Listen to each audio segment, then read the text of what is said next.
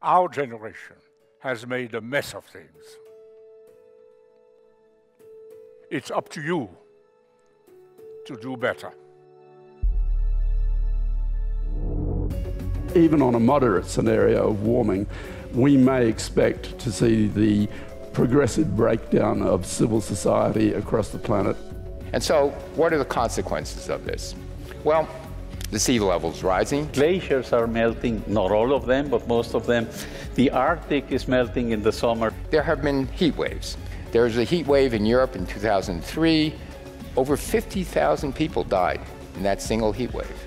There is a very clear increase in the frequency of these extreme events. We may not have a detailed climate model view of what's happening, but we know something is happening if it's correlated with the increase in temperature. Our generation has a responsibility with future generations to leave a planet where you have at least the same chance as we have. We have a moral responsibility to deal with this climate change issue because it's going to affect the most innocent victims of society, is the poorest people of the world, which contribute nothing to this, and those yet to be born.